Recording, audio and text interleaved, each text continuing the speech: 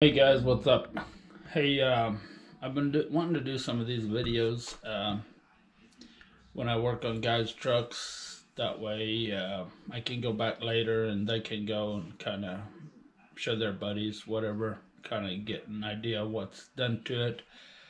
I should have taken a lot more pictures while I did the build and everything on it, but basically it's John Guy's Brace old kit that he had on his truck, and I think Jake did some of the downpipe building and the crossover and whatnot, but I had to do some changes on it. But basically, it all fit on there, even though it's a four-wheel drive. It's a 2004, I believe, Z71 truck, extended cab, and it ended up working on there real good. I didn't have to do too much changes. I did a little bit of the downpipe, and crossover actually fit, but got it all done for him a while back, and he drove it, but he ended up bending the tie rods right away because it was kind of lifted. But he brought it back,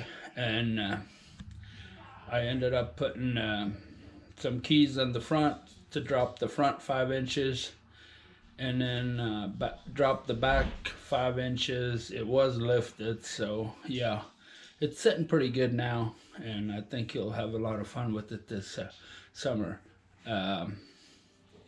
Transfer case is making a little vibration after 70 mile an hour, but we're going to do a rebuild on it yet. But I'll post up some pictures of what the truck looks like, and then kind of go through the list on what it's all got, and then go from there.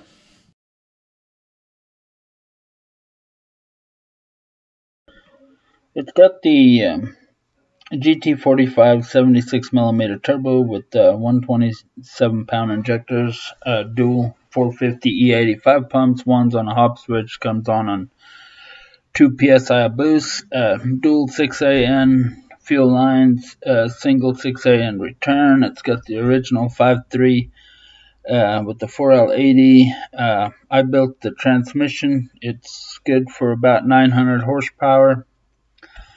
I'm pretty sure there's some stuff I'm forgetting, but it's my first video I'm doing. Maybe I can improve on it a little bit, and yeah, that way maybe I can get some of this information out if some other people want to build something, and they can see what it does and how it's working. And I think this truck is going to run pretty good. Like I said, we need to do a little bit of something with the transfer case, rebuild it maybe, or get a different one and put some new bushings in there and stuff, make sure it's good for that power level, and we'll see how it runs this summer. I think a couple of more things on it, and tweaking with it a little bit, it'll run pretty good. It's a heavy truck, but I think it'll work real good.